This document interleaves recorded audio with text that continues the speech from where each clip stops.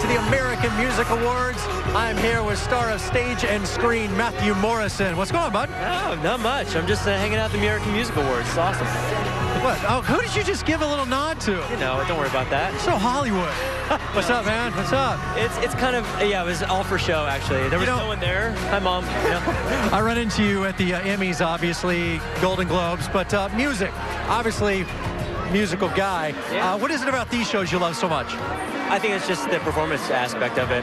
Really, you know, instead of paying a lot of money to go see a concert, you actually get to see a lot of concerts for free. So it's kind of nice. And you see those performances you don't see anywhere else. You know, people collaborating together usually don't see working together. Those great, just once-in-a-lifetime moments. No, they're very special, and I mean, a lot of them are just so. I mean, the one that sticks in my head the most is Eminem and Elton John is like the classic one, but you know, yeah, and the thing is, you never know what to expect, so it's great. And we're expecting you to present tonight.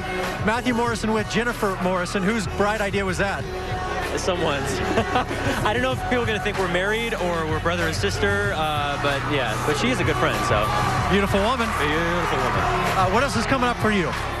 Right now I'm in the thick of directing Glee. I'm directing the big Christmas episode we have. No pressure with that one. No.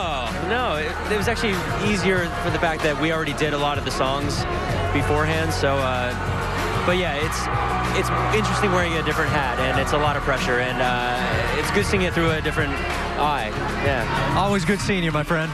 Enjoy the AMAs. Matthew Morrison's presenting tonight. Now, I don't know what Vanessa did to anger somebody and get this next interview, but, well, here she goes. All